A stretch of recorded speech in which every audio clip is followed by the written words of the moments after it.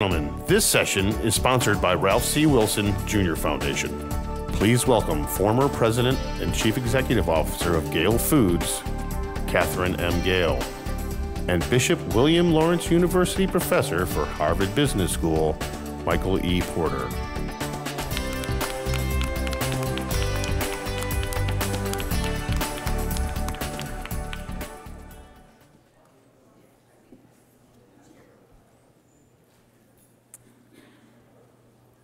Hello. We are very thrilled to be here. I want to thank Sandy Barua for getting us here to beautiful Michigan, and all of you for inviting us to your state. I'm actually from Wisconsin, but Michael is a Michigander by birth. So we're both excited to be here. He might be just a little bit even more excited than I am.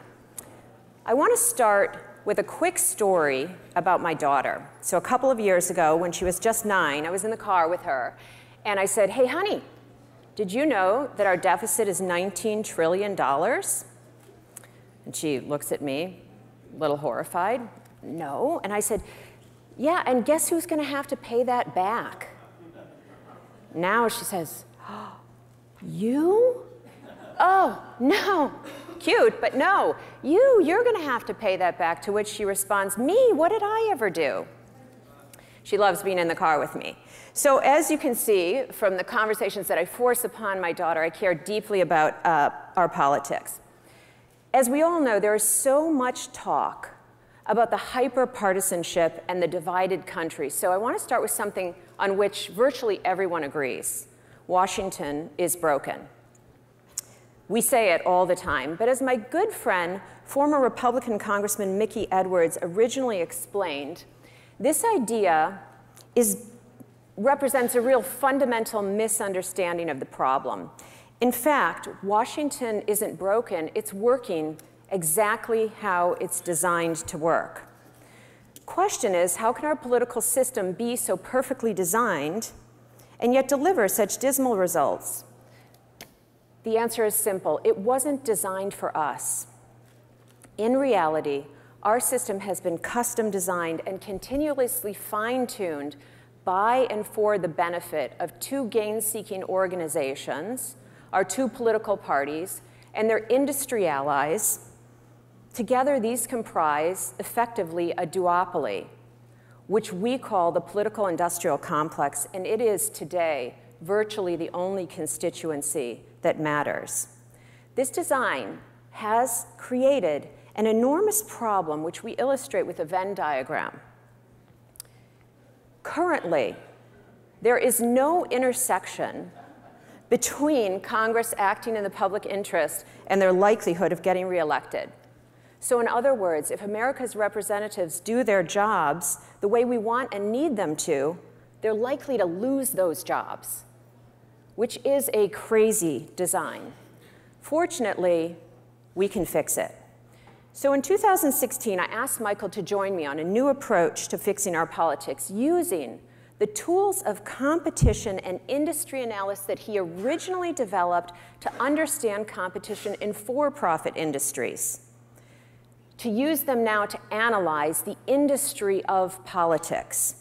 As you may know, this type of analysis has been the gold standard for decades to understand competition in other industries, and using these tools to look at politics sheds new light on the failures because politics has become a major industry that functions like other industries. Our political problems are not due to a single cause and certainly not to a single politician, but rather to a failure of the nature of political competition that has been created. This is a systems problem. Please know that when we talk today, it is about politics, but it is not in any way political. Michael is a Massachusetts Republican. I was a Democrat. I now call myself a centrist independent or politically homeless. The problem is not Democrats or Republicans or even the existence of parties. The problem is not individual politicians, most of whom bring to their jobs great talent and a true desire to serve the public interest. The problem is this nature of competition, and we're all trapped in it. Now, we were very clear right from the start that we wouldn't simply add to the depressing commentary about politics, but rather endeavor to figure out precisely what it would take to change the system powerfully enough to change the results that the system regularly delivers. And that's what today is about. So first, Michael's going to talk about what's at stake, and then I will come back and tell you why everything's screwed up, who's to blame, but most importantly, how to fix it. Michael.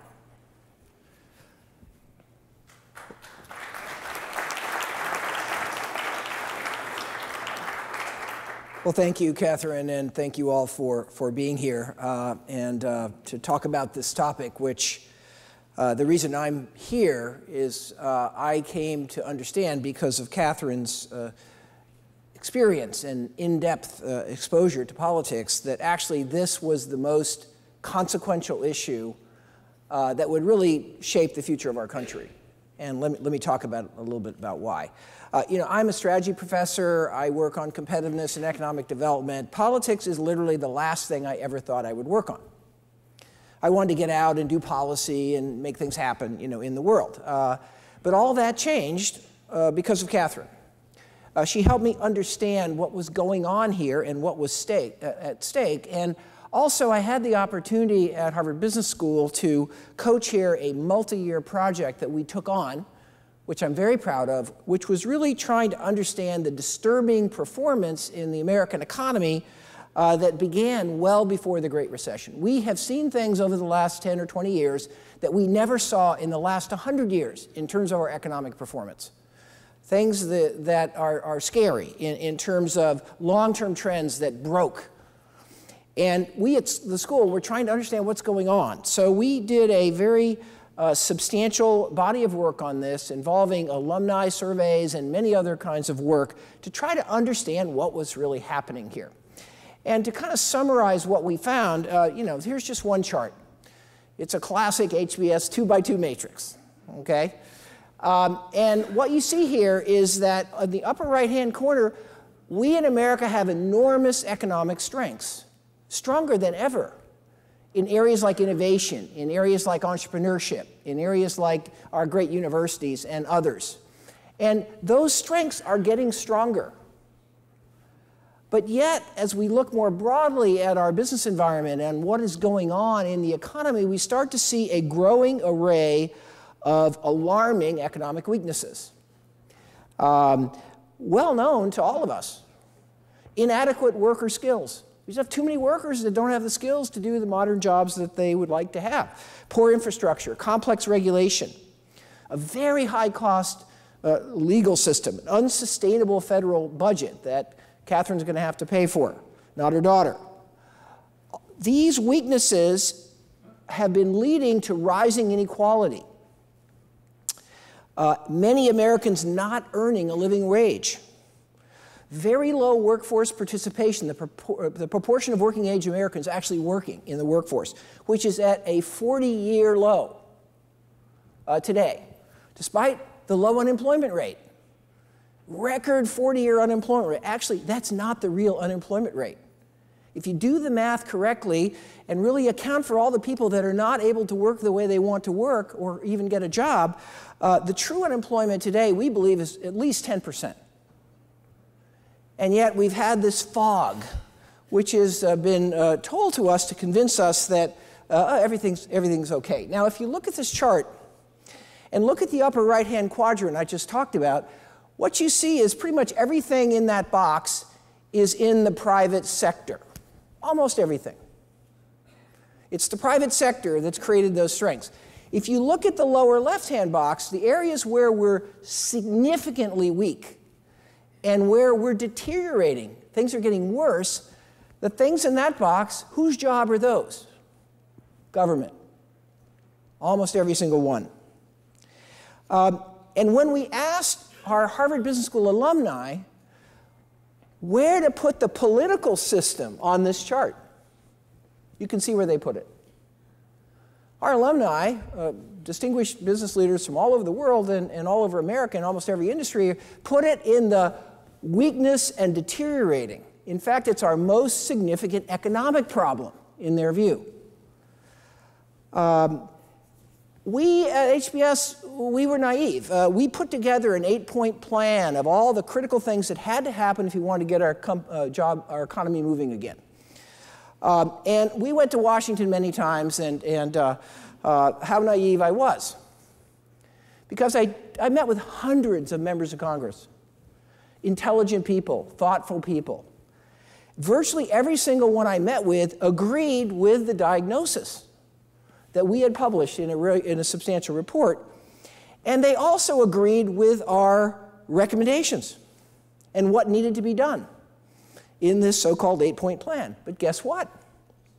It turned out that nothing has gotten done on any of those areas. In fact, if you go back, you can see nothing has gotten done for decades, not just the last few years. We've made no real progress, despite the fact that everybody so-called agrees. Now, our economic performance is disturbing enough if you really understand it, but it's actually worse than that. Because the other part of our job, if we're going to have a successful country and a successful economy, is we've got to improve social performance. The things we do to equip people and educate people and have a good society. Historically, the US was a leader. We invented universal public education in this country. We invented a lot of the best practices in social progress in the world. We were a leader. And most Americans still believe we are the leader. But it turned out that we'd never had any way of testing that. And I led a group that created something called the Social Progress Index, which is the first objective data that allows us to compare across many, many countries, 100 countries around the world, in terms of how we're doing on the social agenda. And this chart just shows you a little piece of that data. And it compares the US to other OECD countries. These are the other advanced countries. These are our peers around the world, the closest peers. And what do you see here? We see here a country where we are now at the bottom of the OECD on many indicators of social performance. We've highlighted a few. We're 35th in secondary school enrollments. How are we equipping young people to have a prosperous life if we're 35th on secondary school enrollment? That's high school. Homicide rate, you see 34th. Discrimination and violence against minorities, you see 28th. And there's more and more and more, including, and nobody in this room is going to be surprised, safe water. We're way down among nations in terms of safe water. We've allowed our social agenda to atrophy. And there's many, many examples of that. Now, finally, with this data and the data I showed you a minute ago, we had some real data on how our government is performing and what we're getting done in this country. And the answer is our government is not delivering solutions to our most significant economic and social challenges. Our government is failing to perform. It's not getting things done. I was frustrated by this and also mystified. You know, we know what we need to do. It's not a secret. Why haven't we done it? I didn't know. I was a policy guy. But enter Katherine, who has spent a lot of time digging into politics in America and participating in a variety of different ways. She told me something I almost, had a heart attack when she told me this. She said, there's no way, absolutely no way, that any of this stuff that you're talking about is ever going to happen. No matter how many plans Harvard Business School releases, and no matter how many trips I take to Washington, this is not a policy problem we have in America. We're pretty good at policy. It's not even a politician problem. It's not the people. It's the system. The political system is blocking progress, blocking good results. And as Katherine just said, she had then this remarkable insight, which was life-changing for me. She said, we could look at politics as an industry. Because we got parties competing. What are they competing on? And how can we understand how these fierce competitors are not getting anything done? And so I joined her work in 2016 and became obsessed with this. It's so consequential.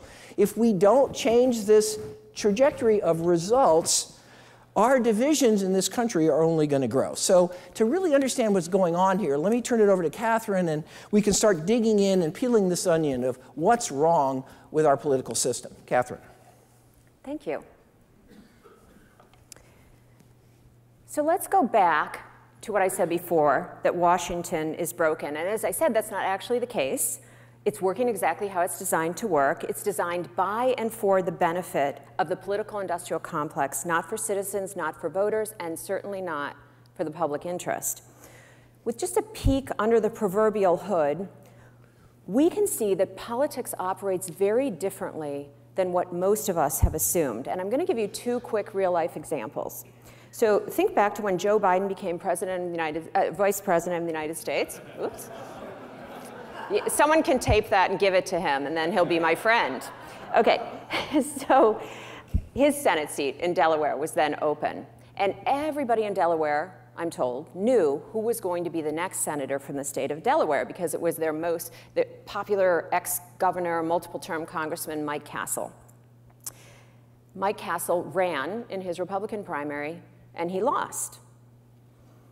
Shocking, but not insurmountable. It was, after all, only the primary, so the most popular politician in the state could go on the general election ballot as an independent in November, and he would have won.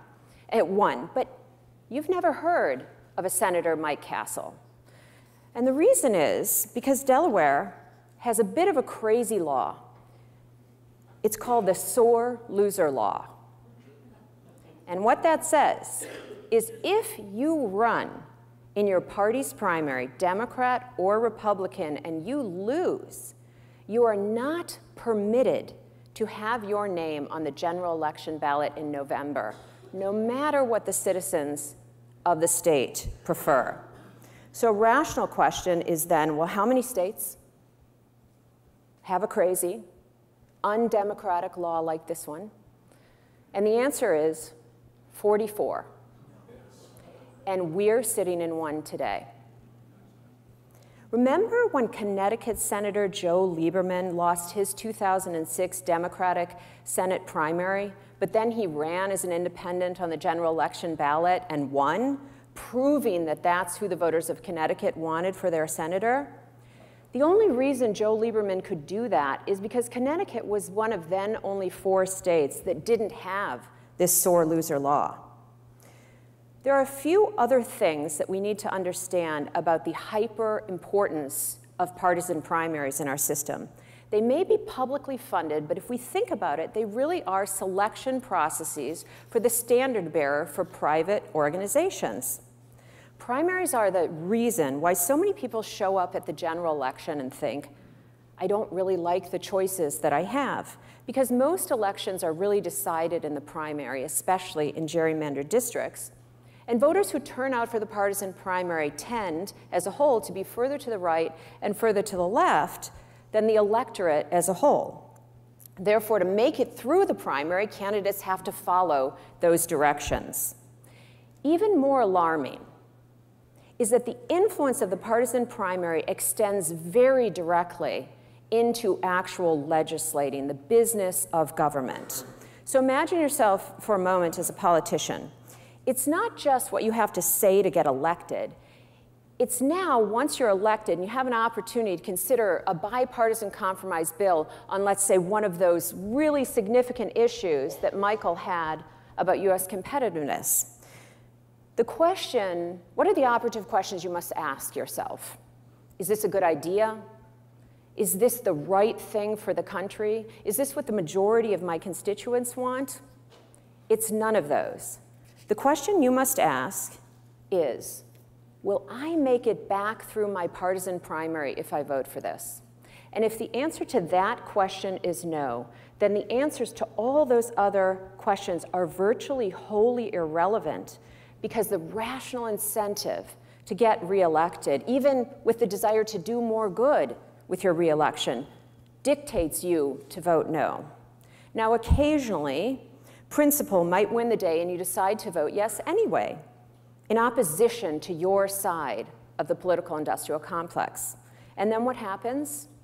You'll be threatened with a primary, which, by the way, is no longer a noun, it's now a verb, as in, we're going to primary you. And what that means is we're going to run someone further to the right if you're a Republican, further to your left if you're a Democrat. What it never means is we're going to run a more rational, consensus-oriented candidate to your middle. Partisan primaries combined with partisan gerrymandering are two key tools that the political industrial complex, this duopoly, uses to control the political process, and it effectively forces our elected officials both right and left and hollows out the middle. This makes it very difficult to govern and provide solutions. We can start to understand why so little gets done in Washington, D.C. Now, I also want to consider a second example of our partisan system, and this one isn't from elections, it's from actually governing. The duopoly also perverts governance by controlling what we call the legislative machinery, which are the rules and practices that dictate the day-to-day process by which laws are made.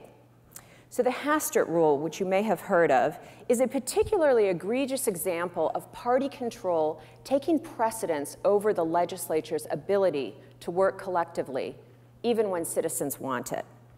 The Hastert rule has become a well-accepted practice of the Speaker of the House, every one of them, Democrats and Republicans. What it says is that the Speaker will not allow a floor vote on a bill unless a majority of the majority, which is to say the Speaker's party, supports that bill, even if a majority of the entire House would vote to pass it. So unless speakers ignore this practice, which they do from time to time, but very rarely, even legislation supported by a majority of the country or a majority of the House has no chance of ever passing, because there will not even be a vote in our democracy. Let's consider that 2013 government shutdown. That shutdown could have been entirely averted or ended earlier if then Speaker John Boehner had allowed a floor vote on legislation supported by a majority of the House, which is to say virtually all the Democrats plus a minority of Republicans, and already passed by the Senate. And in fact, the shutdown ended only when the Speaker broke with his party and broke the Hastert rule to allow the vote. Effectively, this made-up rule, cements majority party control in a legislature that's supposed to represent all US citizens. It cost the country $24 billion for a 16-day shutdown, which right from the start, 90% of the public didn't want. So think about it. In the context of your own organizations, if you wanted to solve your biggest problems, I suspect one thing you may not do is get everybody together in the room and then say, oh, but quick, before we get started, let's count off by twos and divide into warring teams, and then we'll get straight to work on this important problem. But that's how it is in Washington, D.C. virtually every single day.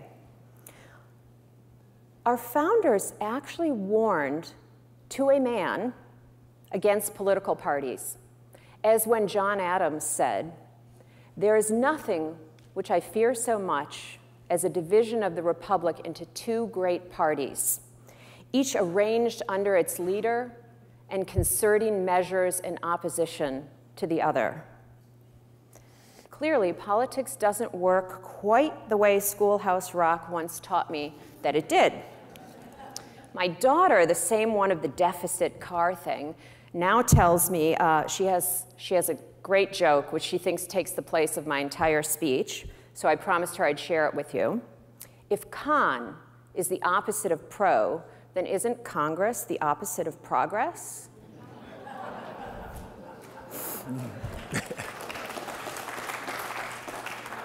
My jokes are not as good as hers.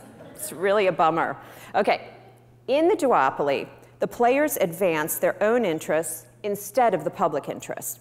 And what's unique about the politics industry as compared to every other industry is that there's no independent regulation.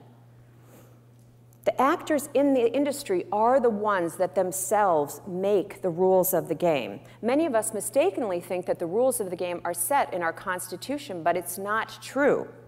It turns out that most of the rules that govern the incentives driving day-to-day behavior are set by and for the political industrial complex and for their benefit. So for example, you've all heard of the pocket constitution. Now, I admit I forgot mine today. So this is a substitute prop. Here it is, because this is the size. In this Constitution, there are 6 tiny paragraphs governing how the House and Senate are to work. And this is the House Rules Book. This is 1,500 pages of legislative machinery. And without even reading it, we all know what's not in here, which is best practices of problem solving. And the Senate has the same one, 1,500 additional pages. What's in here is a book of how to divide up the spoils of power, and a book made up to serve partisans, not to solve problems. As is always the case in life, you can just look at that during my speech.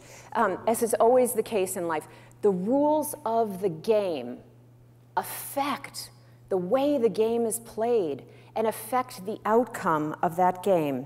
And the net result of the rules of the game in our political system is unhealthy competition.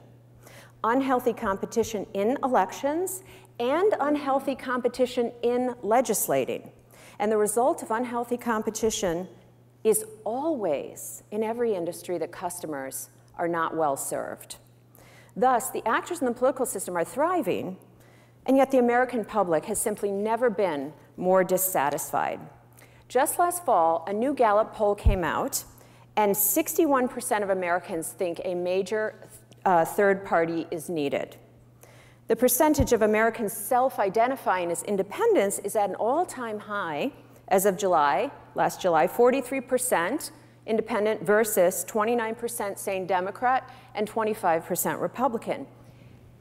In any other industry this large, this thriving, with this much customer dissatisfaction, some entrepreneur, I think from Kellogg, where I got my MBA, Michael thinks from Harvard, but some entrepreneur would see it as a phenomenal business opportunity and would create a new competitor responding to what customers want.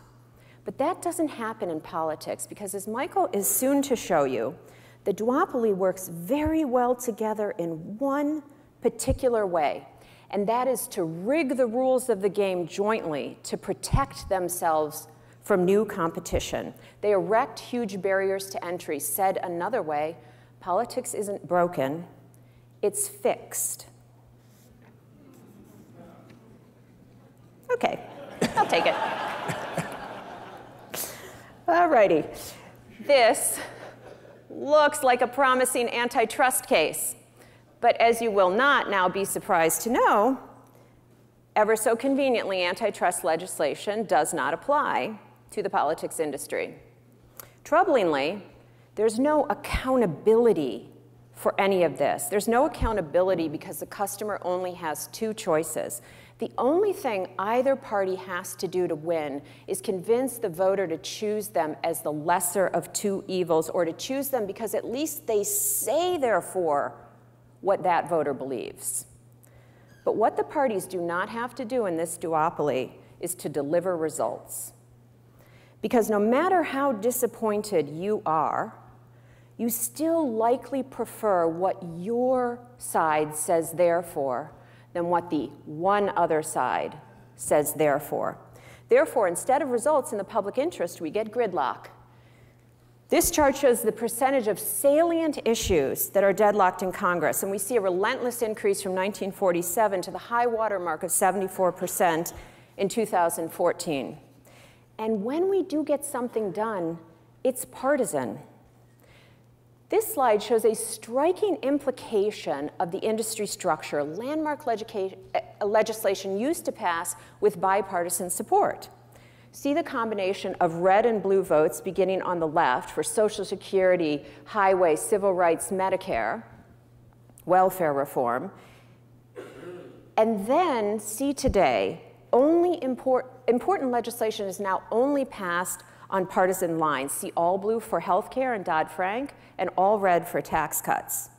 And when the other party retakes power, they focus not on improving, but repealing. This happens in part because there simply aren't enough moderates left to bridge from the two sides. We see here the decline of moderates over time down to this current low on both sides. And everyone knows it's broken. Here we see the dramatic decline in public trust in federal government from 1958 to 2017. Now, if the competition in the politics industry were healthy, industry actors would be competing to advance the public interest. But we now know that's not true, and they'd be held accountable for that, and that's not true. So we will turn it over to Michael, who will explain the root cause. Thanks, Katherine. That's cheerful, isn't it? How do we understand how this is working? You know, why we're not getting results? Why the public interest is not being served over and over and over again? And the technique that we used, which I think has been, which really revealed by looking at the game that's being played, is to really look at politics as an industry where the two major parties are competing fiercely. And they're competing fiercely to win elections, and they're competing fiercely to govern, to pass the legislation they want, that they think will serve their members. Now, many of you that have been exposed potentially to this framework, it's called the 5 Forces Framework. It says that in any industry, there are some basic fundamental forces of competition that are at work, and that defines the nature of the competition that we observe in the industry. So in any industry, the core of competition is the rivals, the competitors. So that would be, you know, Coke versus Pepsi, or General Mills versus Kellogg's. And the rivals are you know, hashing it out and trying to win. In the politics industry, the rivalry is between our two dominant political parties, the Republicans and the Democrats. There are none other. It's those two. And they're competing, again, to, you know, win elections and to govern. But in their way, as we'll see later. Now, competition in any industry involves more than just the head-to-head rivals. And you can see the other actors here that would be present in any other industry. You know, in any industry, we have customers, and we need to know who the customers are. And in this industry, the customers are us. We're the citizens. But as we'll see later, not all citizens are equally important to the parties. We're not all equal. Even though in a democracy, you would think that by definition, we should all be equal. There's channels for reaching the customer. You see the various channels in politics, and we've all experienced them. And they're the way in which the parties access us, provide information, and try to influence our thinking. We also see that there's suppliers. In every industry, the suppliers provide the inputs necessary to compete. In this case, to run elections and to govern. And there's a bunch of suppliers. I won't go through all of them here. But what we'll end up seeing is these suppliers turn out to be really important to the competition because of the way this is set up. A critical dimension that Katherine has already discussed is barriers to entry. How hard is it to get in? What's the threat of new competition? And there, we've got an industry that we'll look at later, but we haven't had a new party since 1854. So what is that telling us? I mean, a material new party that's got any significant numbers of people elected. So that's telling us something. We'll come back to that. And then finally, every industry faces what we call substitutes. These are alternative ways of competing differently than the incumbents. So a great example would be Uber versus the traditional taxi industry. Uber came in, changed the competition, competed in a better way, they thought, and look at how well they've done. In politics, the substitute would be, the best substitute today would be independent candidates. The majority of Americans, or close to the majority, are independents. That's what they say they are. So, the substitute would be independents then independents running, and really taking over the actual legislative body. So this lens gives us a framework to see if we can understand the root causes of what Katherine has described. Number one, polarization. Why is there so much polarization? Lack of solutions. Why aren't we getting anything done? Why aren't we passing the bills we know we need to pass in order to advance our country's economy or to advance our country's social performance? And then finally, gridlock. This is what we're getting. We're getting polarization, lack of solutions, and gridlock. Why is that? And the answer, I think, is now hopefully getting clearer and clearer to all of you, we hope. We have to understand how the parties are competing and what are they competing on. They're certainly not competing to please us. The average voter is not important. Most of us don't understand how the parties really compete, but we have to if we're going to make progress here. And we'll just give you a high-level view here, but we hope you'll look at our book, which will be coming out fairly soon, to go into the real detail here, because we have to understand this. We can't have a cartoon anymore of how it really works. Now, the first thing we need to understand is that the politics industry is a duopoly. That means an industry with only two dominant competitors. There's not many industries like that. But what we know is if you have that structure, just two dominant, it has a profound effect on how you compete. It also has a major influence on how you cooperate. And that's a point that Katherine has already introduced. The parties don't just compete, they cooperate. Well, what do they cooperate to do? Second key point here about this industry is the most important customer is not the average voter. The parties are not competing for the average voter. They're not competing for the middle. Why? Because if you're competing for the average voter and you're competing for the middle, that's a sort of destructive competition, a zero-sum competition. Hard to win that competition.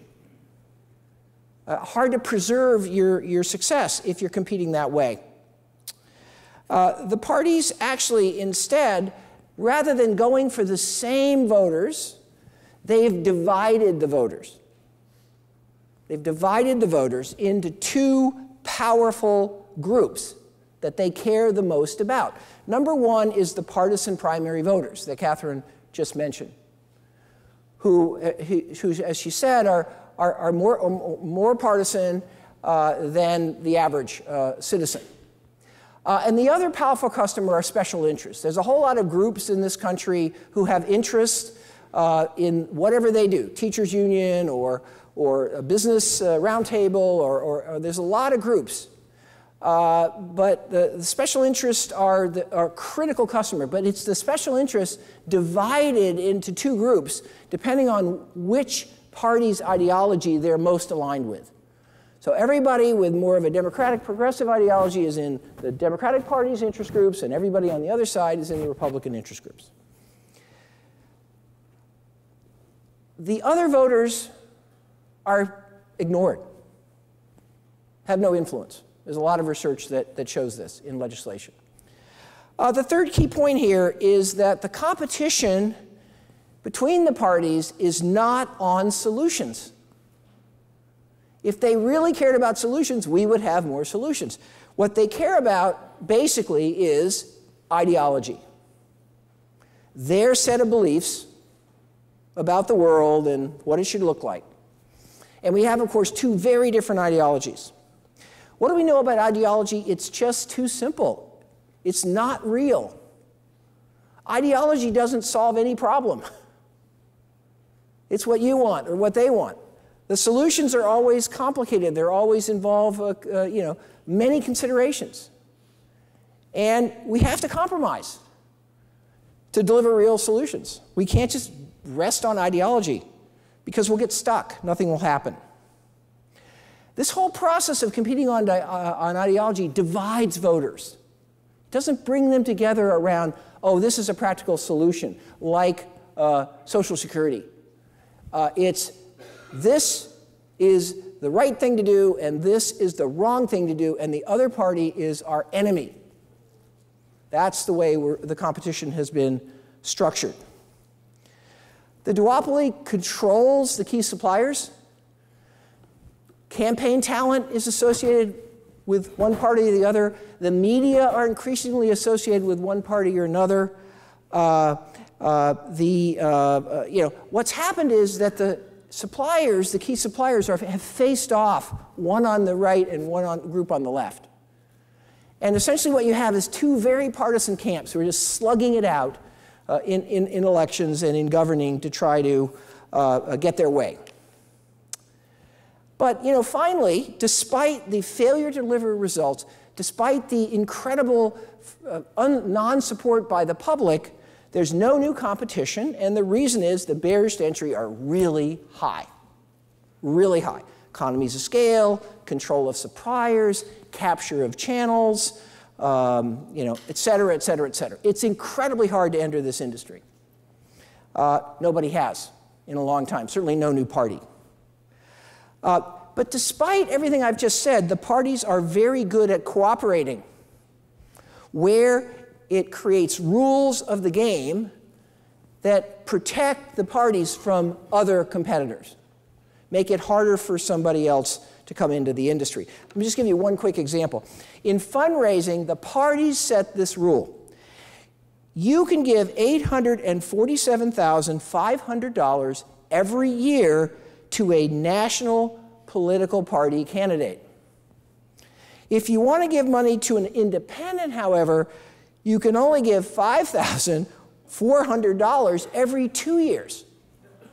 So that's 313 times more you can give to a party candidate to an independent candidate.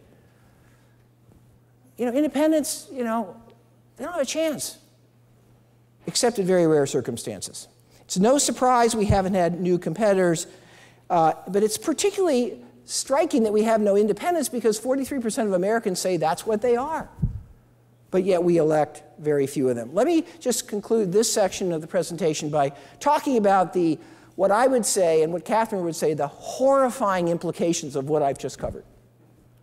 Number one, the incentive of our political competition today is not to solve problems. That may sound harsh, but the longer we have a wedge issue, the longer immigration is out there unsolved, the longer we're fighting over the budget, the more that happens, the more the loyal key customers of the parties are attached and motivated. Solving a problem takes it off the table. That's not what the parties very often do. They'd rather not do anything than violate or compromise their ideology. We all kind of may get the sense of this, but another thing that's happened is the parties have extended partisanship beyond legislating. Now, executive agencies and regulatory agencies like the FTC and even our courts have been infected by partisanship. The people that get appointed now to these very important positions in government, their most important criteria is, are they a loyal partisan? We've seen that play out in the Supreme Court recently. But that means that we're not picking the people that are the most even-handed, that are neutral, that are competent. We're actually picking the opposite. And business, I find, has gotten sucked into the game as well in many cases. And then finally, there's really no countervailing forces. This is not going to change unless we change it. So in order to think about how to restore the system to something that will serve this country, let me turn it back over to Katherine. Thank you. Thank you. Okay, we really are almost to the optimistic, forward-looking part. But first, I'd like to summarize the theory of change. In any game, boards games, sports games, serious games like politics, as we said, the rules of the game affect the way the game is played and affect the outcome of that game. So you can change the rules of the game. You can change the rules of the game in basketball and get a faster, slower game. People act all totally differently when we put the three-point line in. You can you can thus change the way the game is played and alter these outcomes in powerful ways in basketball and in our democracy. Remember, the rules of the game for politics are mostly not in that tiny pocket constitution. They're made up. The problem, as I've said before, is that the rules are made up to serve partisans, not to solve problems. So to transform the system, we have to re-engineer the rules of the game to incent healthy competition on dimensions that matter to the public interest. And it is both that simple and that hard. What we need is a comprehensive reform strategy. Every innovation in our strategy is at the intersection of powerful, achievable, and partisan neutral.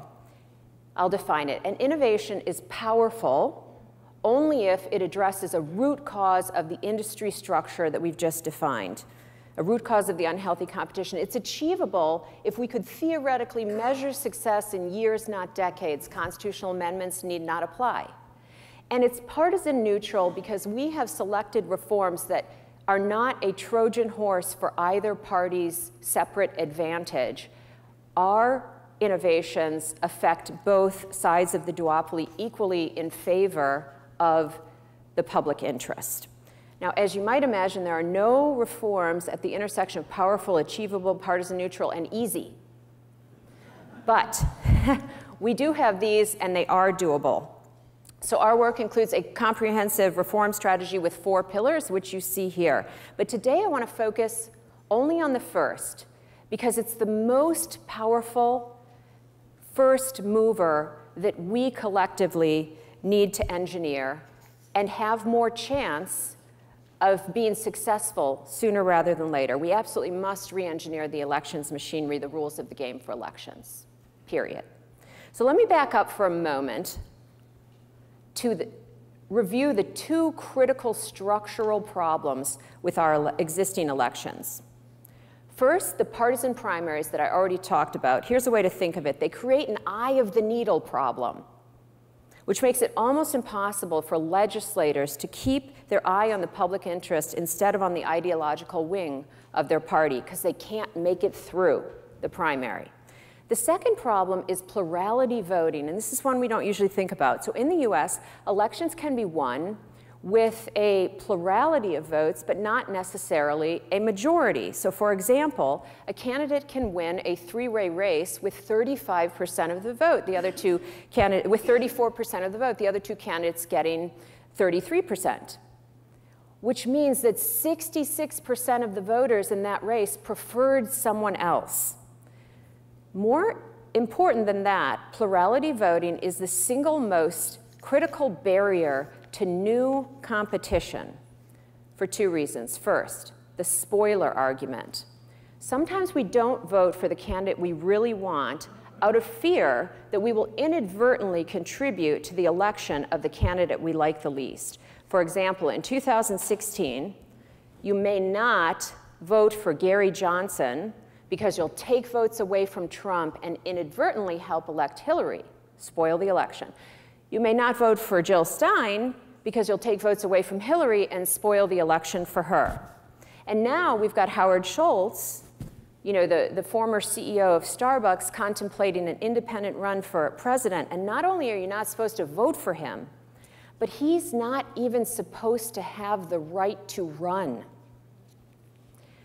Politics is the only industry where we are regularly told that less competition is better for the customer. Second problem with plurality voting is the wasted vote argument. So whenever you want to vote for someone that isn't likely to win, you're told you're wasting your vote if you're not, spoiling the election. And both the spoiler argument and the wasted vote argument are wielded proactively against all potential new competition to the duopoly, and these are a key reason why we don't have the healthy competition. They're a key reason why most new competition never makes it to the starting line, because they have a few meetings with political consultants in secret, and they're called by members of the duopoly and pressured out of the race before they get in. The two election innovations we propose, when implemented as a package, solve both of these problems, and they will fundamentally change what politicians are incented to do. So election machinery, number one, is to institute what we call top 4 primaries, and here's how it works. We're going to eliminate partisan primaries. So you don't vote in the Democrat primary or the Republican primary. You go on primary day, get one single ballot. All the candidates are on that same ballot, no matter their party, Democrat, Republican, Independent, Green. And the top 4 finishers advance to the general election. Top 4 primaries eliminate the eye of the needle primary problem and thus allow legislatures significantly more leeway to legislate in the public interest. Election machinery innovation number 2 is to institute ranked choice voting in the general election. So here's how that works. Now we have the top 4 finishers from the single primary on the ballot.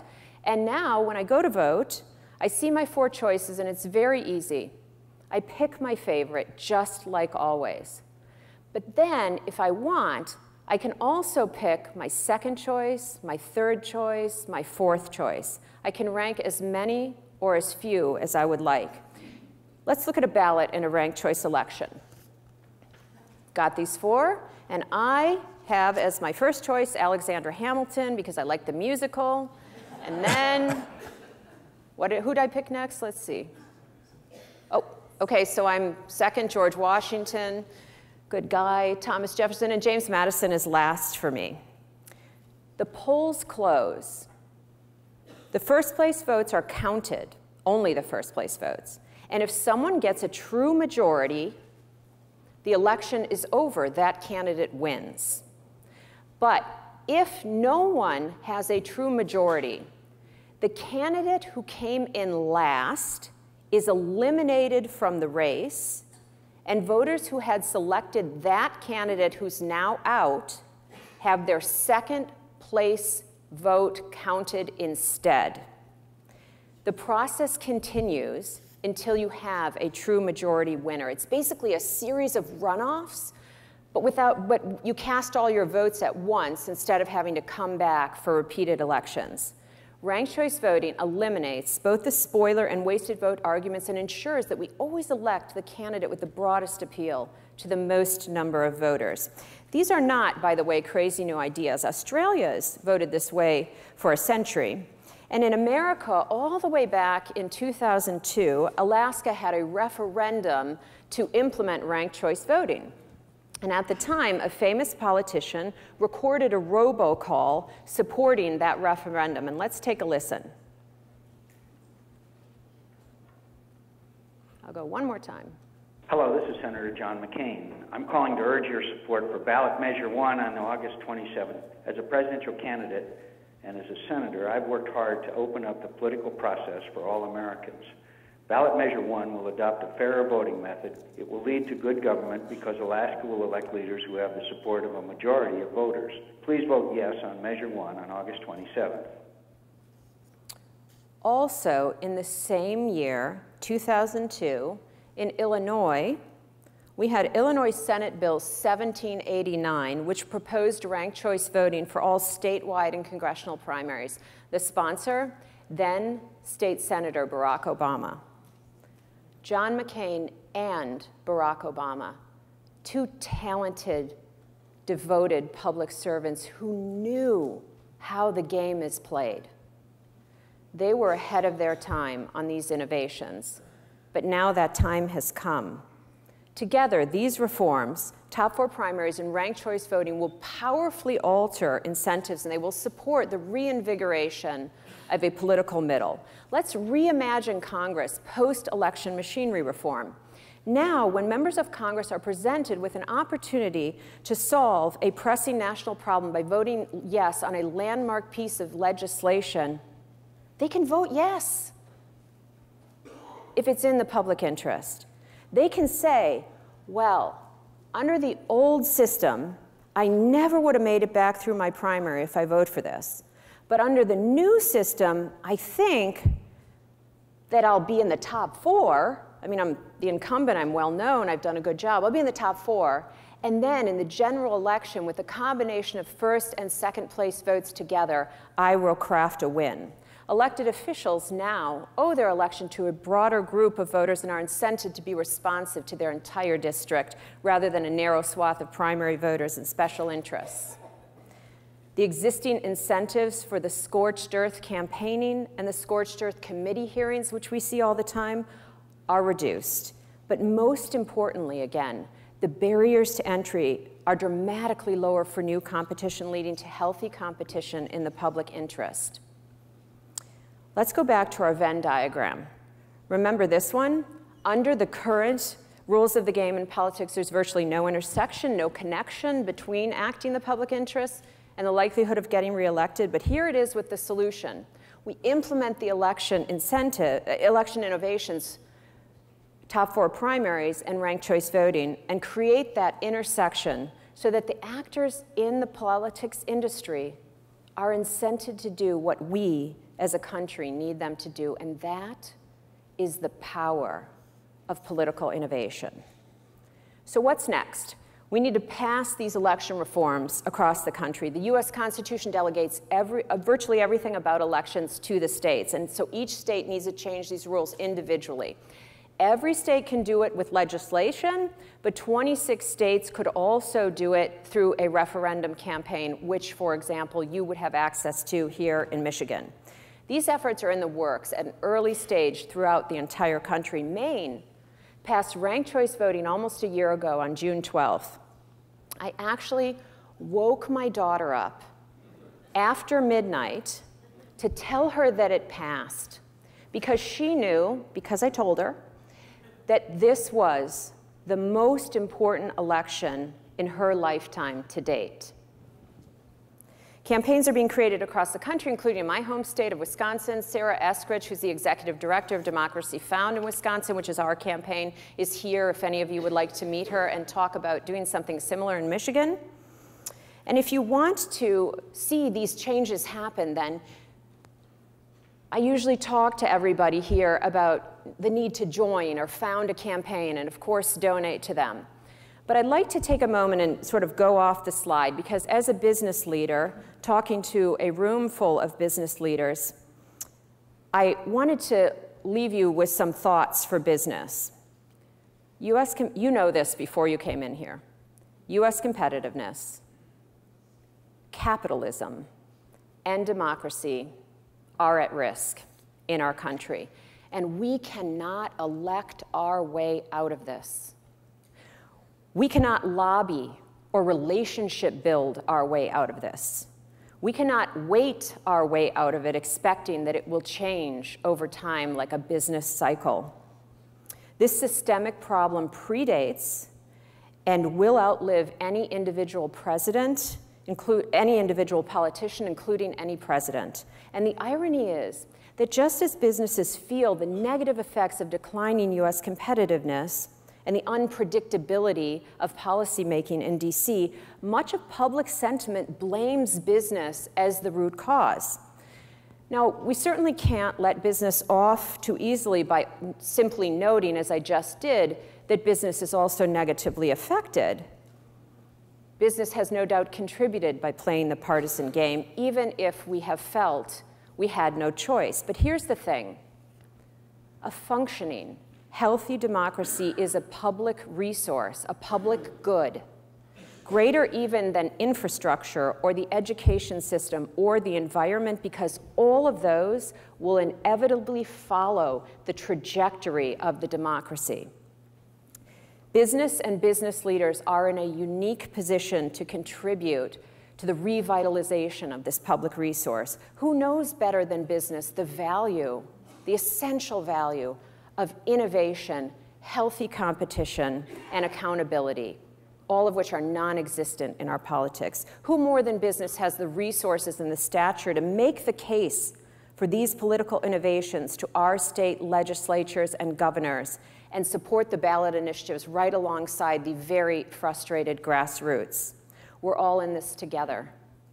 The good news is that by publicly and energetically supporting structural political innovations like the two we propose today, business can simultaneously do three things: help fix our broken politics for the good of all citizens, improve the business environment for their own good, and simultaneously confront the popular consensus that business special interests are the root cause of our country's problems. So please engage with us. We have response cards. You should have received them, or you're at your seats, and we would love to hear back from you. Read and share our report from our website. Before we close, a few thoughts. Historically, the American political system was a critical foundation of the United States' success, and today it stands in the way of virtually every important issue we need to address. Yet we have every reason to be optimistic, perhaps even profoundly optimistic, because the reasons for our dysfunction are not a mystery, and we have more leverage in the system than we knew. This country was founded on what we can think of as the greatest political innovation of modern times, and political innovation is the key to our future. So I'll close with this invitation to action. Thomas Jefferson is said to have said, my HBS fact checker said he didn't really say it, but he should have. We don't have government by the majority in America. We have government by the majority who participate. And historically, at least for me, I thought that meant I needed to participate by voting, or perhaps, getting engaged in supporting candidates or policy. But it turns out that what it means is that we also all have to participate in the design of the rules of the game of our democracy. So remember Benjamin Franklin, he was leaving the Constitutional Convention, and a woman asked him, "So, Mr. Franklin, what have you given us, a republic or a monarchy?"